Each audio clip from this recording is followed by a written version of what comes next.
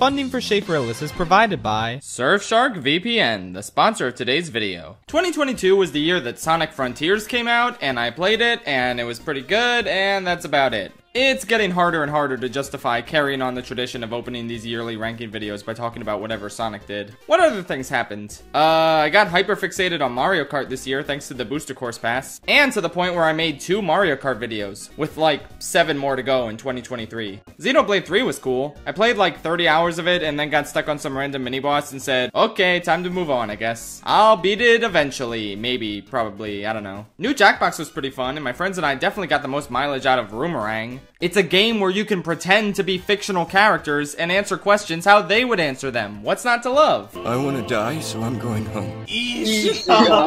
Regional manager. He works for the IRS. E-girl, Gabi. The Cuphead DLC was fantastic and well worth the wait. Spider Hack is a game where you play as spiders and you try and kill your friends with guns and lightsabers. So, 10 out of 10, obviously. Please play it. Cute Cat Game was very fun, but it ended super abruptly, which was kind of weird. I don't mind short game lengths, but it just didn't feel like this is where the story or the world of the game should have concluded. I don't know. Oh well, still good stuff. I haven't played God of War Ragnarok yet, which is good because you can pretend that would be number 1 on my list if I had played it. Therefore, I have pleased all God of War fans without doing anything. I did play Shin-Chan, Me and the Professor on Summer Vacation, The Endless 7-Day Journey, though. Alright, enough dawdling. Here's my top 10 games of 2022. Go play them, cause they're epic. Let's go! Fire Emblem Warriors 3 Hops. I forgot this came out this year. These Warriors games have always been hit or miss for me whether I'll like them or not. I loved the original Hyrule Warriors, but couldn't really get into Age of Calamity, Persona 5 Strikers, and especially the OG Fire Emblem Warriors. The gameplay got real old real fast for me with the latter 3 games, but for some reason it really clicked with me here. For the most part, I started getting a little antsy waiting for the game to wrap up by the end, but at least 80% of the time, I was having fun here. I think credit mainly goes to how expertly they translated the Three Houses experience into warrior-style combat. It really does feel like I'm playing more Three Houses, just with beat-em-up gameplay instead of chess. The world of Fodlan feels expanded upon, with a ton of characters we've heard about, but never met before here in person for the first time. Like Hilda's brother, who's voiced by ProZD. God damn it, Grandma, I'm trying to go viral! It's satisfying as ever to rank up the bonds between units and see their delightful support combos, as well as strategically deploying them to different spots on the battlefield, just like a regular Fire Emblem, except here, you can personally wreck shit up as Raphael, or Bernie, or the great Lawrence Hellman Gloucester. Yeah, I probably wouldn't love this game that much if I wasn't already super invested in these characters, but it's absolutely a must-play if you're obsessed with these kooky goofballs like I am. Also, I only played the Golden Deer route, but I'll get to the other routes eventually. Maybe. Who cares? Fear the deer, motherfucker. Number 9. Melatonin is the best rhythm-having game on the Switch. I love when indie developers step up and make something that stands toe-to-toe with a dormant series from a big corporation, while also having a unique identity and standing on its own. And Melatonin certainly does. The gorgeous pink and purple color palette, the creative level themes, and the sheer satisfaction of nailing the timing on the game's many rhythm-based challenges is an absolute treat. Definitely don't miss out on this one if you're a rhythm game fan. Okay, this is really embarrassing to admit, but I actually really liked the Pokemon games this year. I feel like there's a lot less shame in putting Legends Arceus here. Aside from its graphical shortcomings and boring-ass story, it's a really solid time. Catching Pokemon without having to initiate a battle is immensely satisfying, and I love exploring these areas and seeing what there is to find. It's a huge step in the right direction for Pokemon, and I'd love to see more Legends games in the future. Now, Pokemon Violet, that's much more of a guilty pleasure. It's blatantly obvious that they were rushed out and unfinished. Though, to be honest, the insane glitches and laughably bad frame rate in a ton of areas is kinda charming in its own way. Like, this is the state of the highest grossing media franchise on the planet? That's funny. But the crazy thing is, beneath its crusty and unfinished exterior lies a really fun and engaging open world Pokemon game. This is exactly the direction the franchise should have gone for years now, and I had so much fun with it that a finished version of this game probably could have topped my best of 2023 list. Both of these games could have been truly amazing if they had more time in the oven, but I'm I'm not gonna lie and say that I didn't have a ton of fun with them as is. I thoroughly enjoyed a mainline Pokemon game for the first time since Gen 5. Give me a medal or something, I definitely earned it. LEGO Star Wars The Skywalker Saga has been one of my most anticipated games for years. I'm sure you know just how much I love the complete saga, and so I couldn't wait for this true evolution of the LEGO Star Wars franchise. I played through it and loved it on my first go-round, but over time the cracks have been starting to show with this one. There's a lot of boring trailing missions, and the levels don't really live up to how they were in Complete Saga, and the ship battle side quests are very repetitive and kinda suck, and glitches are abundant, and the UI's terrible, and some of the cutscenes awkwardly speed through verbatim dialogue from the original movies, and the character class system leads to a lot of repetition with how certain characters play, and the lack of voice lines for the DLC characters is pathetic, and Yoda's death sound is way worse than it was in the original.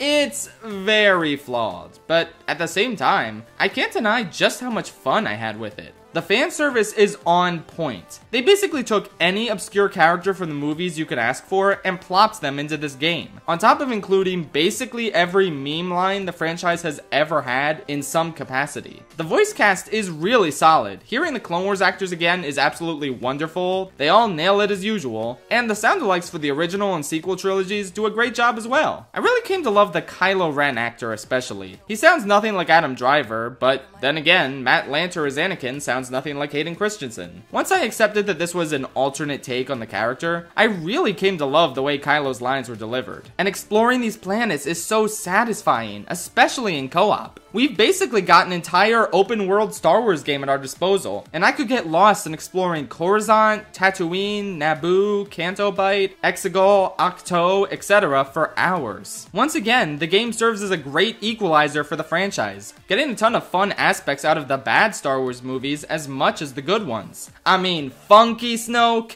Come on, that's incredible. Sorry, I've been going on for too long. Yeah, this is a good game. It's just hard to say if it's a great one, since it does have a lot holding it back, and I do think I still prefer the complete saga overall. I don't know, I'm currently playing it with Chris over on the Schaeferless Gaming channel, SpaceChris7, #subscribe. So maybe after this new playthrough, I'll have enough to say for a full video on it. I don't know, we'll see. Number 6. Lunistis is an immensely satisfying bite-sized 3D platformer that you can get for the low price of $5. We got a deal. Between the tightly designed levels and the gorgeous Sega Saturn-esque graphics, I had such a blast with this incredibly fun game that after beating it, I immediately went back to beat it again a second and third time. Also, this was just developed by one person. Imagine being this talented, like wow. Seriously, give this game your $5. It deserves it so much. And you know what else deserves your money? Surfshark VPN. An incredible product that encrypts your data and protects you online. Surfshark VPN allows you to access geo-restricted content, meaning you can trick your browser into thinking you're in another country, thus allowing you to access content you couldn't get otherwise. That way you don't have to physically travel to another country to watch that country's exclusive Netflix or Disney Plus content, for example. If Disney ever makes a LEGO Star Wars special exclusive to French people for some reason, use Surfshark to pretend you're French. Then you can enjoy all the wacky misadventures of General Grievous. You can also use Surfshark and its Surfshark alert system to get alerts anytime your email address or password is compromised. Surfshark Alert scans various databases of leaked information and notifies its users if their data is found so they can take action, which is an absolutely invaluable feature. Surfshark is also totally unlimited, meaning you can use it on as many devices as you like, even all at the same time. No other VPN allows this. Go to surfshark.deal/Rillis and enter promo code RILLIS to get 83% off and 3 extra months of Surfshark VPN for free. It's an amazing deal, and it's even better because it comes with a 30-day money-back guarantee. So if you're not satisfied, you can cancel during those 30 days and get your money back. If you're looking for a great VPN, there's no reason not to give Surfshark a try. Once again, head to surfshark.deal/Rillis and enter the promo code RILLIS. Have a great time with Surfshark VPN. Number 5. Spoon 3. This one mainly gets points for having the best single player in the series so far, merging the best aspects of the campaigns from the first 2 games and Octo expansion into one glorious, tricky, super fun package. The final boss battle? Now that's some good shit. Other than that, it's good old Splatoon that we all know and love, with a lot of little refinements that make this the best version of just about every one of the franchise's classic modes. Like, I love the addition of a second checkpoint in Rainmaker, which adds a ton more strategy strategy and makes it so you can't just charge in and end a match within 15 seconds. Or the fact that they lowered the clams needed for a football from 10 to 8 in Clam Blitz. Also, I'm curious why everyone hates this mode. I genuinely don't get it. It's perfectly fine. There are some problems, like as cool as the King Salmonoid edition is to Salmon Run, the rewards you get from beating him are not well balanced or thought out at all. And perhaps most disappointingly, at this point in time, they really messed up the Splatfests. The unique stages from 2 are gone and replaced with these tricolor matches that are so unbalanced and unfun for the defending team that Nintendo practically removed them entirely from rotation. I can't remember the last time I actually got one, and this was supposed to be the main hook of Splatoon 3 Splatfests. What used to be my favorite part of the Splatoon experience is now something I couldn't care less about. But then again, this game does have Big Man, so I guess that balances things out. Tinykin is kinda like Pikmin, but I promise there's other reasons why I like it. It is a very different experience. You do command a bunch of little critters, but instead of being about real-time strategy, it's more of a 3D collectathon where you explore and platform through vast environments, themed around rooms in a regular house. The game is insanely well polished with so many cool things to discover, and I had an absolute blast with it from beginning to end. Honestly, my biggest problem with the game is just the fact that I don't like the main character's yee-yee-ass haircut. Everything else about this game is excellent. Go play it. Little Gator Game is one of the cutest games on the whole planet. Basically, the premise is that you're a kid who's bored waiting for the next Zelda game to come out, so you basically make your own Zelda adventure IRL. That's adorable, and you can see the influences of Breath of the Wild as they would be recreated by a little kid everywhere. There's a big shirt he uses for a paraglider, a shield he uses to surf on, a pointy hat, a sword, the works. Exploring this island, making friends, and slaying cardboard enemies is an absolute blast. Plus, there's so many alternate swords, shields, and hats to collect. You can get a laser sword, which the game describes as a fine addition to your collection. You can get a skateboard and become Little Gator, Pro Skater. You can get bubblegum, which allows you to fly anywhere via this bubble you blow. You can get a ninja headband, which changes your walking animation into a Naruto run. Have I mentioned yet that this game is the most precious thing ever created? The story is surprisingly emotional, and the writing evokes so much childlike wonder and whimsy. I had a huge smile on my face from beginning to end when I played this. It's another game that's very short, but I enjoyed it the whole way through and would highly recommend it. I wish there was an in-game map, but that's my only real issue. Otherwise, it's pretty perfect for what it is. Definitely check it out.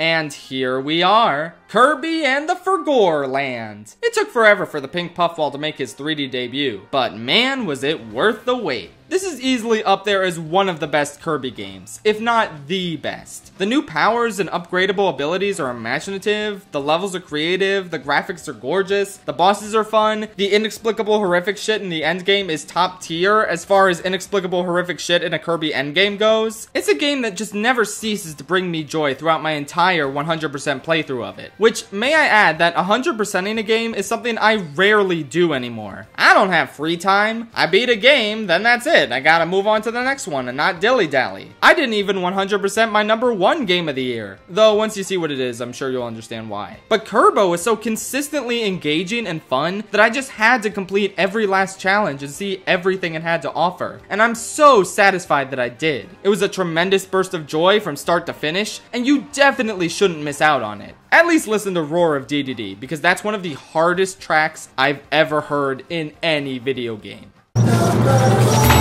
And my number 1 game of 2022 was